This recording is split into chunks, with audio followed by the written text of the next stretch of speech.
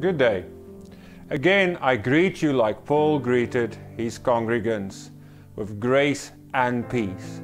Many times Paul added a word like holy ones, like righteous ones, like the followers of Christ. Today I'm going to say something about holy ones.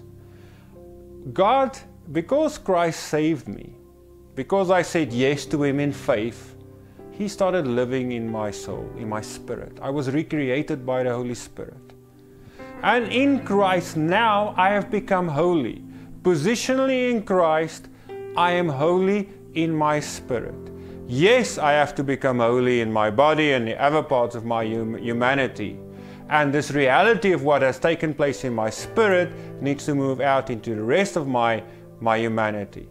But in essence, at the core of my being, in my spirit, where God's spirits live, I am holy. So grace and peace to you, holy ones. We read again from Hebrews 11, and we specifically read verse 3. By faith we understand that the universe was formed at God's command, so that what was seen was not made out of what was visible. By faith Abel brought God a better offering than Cain did. By faith he was commanded as righteous, when God spoke well of his offerings. And by faith Abel still speaks, even though he is dead. Abel is our first hero of faith. Hebrews 11 discusses the heroes of faith in the Old Testament, and Abel was the first one mentioned. Now remember, he was the first son of Adam and Eve. His name actually meant God has given me a gift. And when Eve had him, she said, God has given me a gift. Abel was a gift. But Abel was also the first person that did not see God. Remember, Satan, the fall of sin, they were thrown out of the garden. They could not walk with God as previously. Abel was the first person not to see God, but yet believe. Abel was the first example of faith without seeing. And that is why his sacrifice was acceptable to God. Why did the people in the Old Testament sacrifice? Because they've sinned.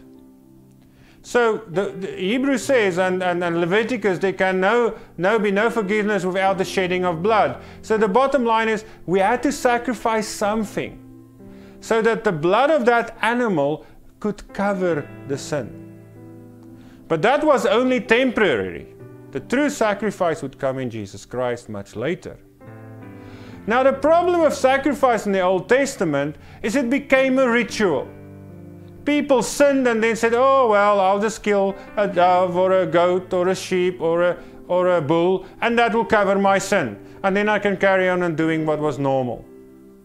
No, that's not how it was supposed to be.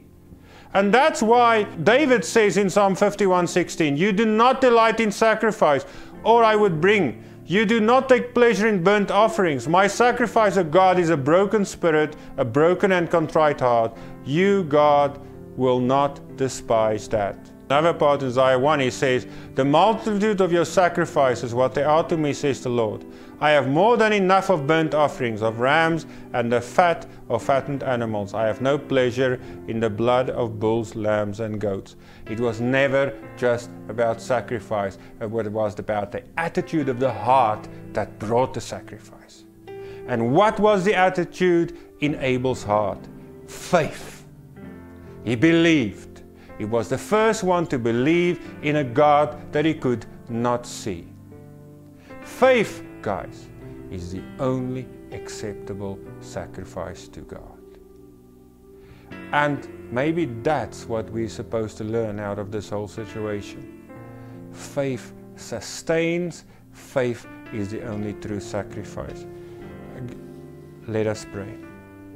Dear Lord, give us faith. Help us to believe in an unseen God. Make us able and make us realize that the only true sacrifice you require is faith. Amen.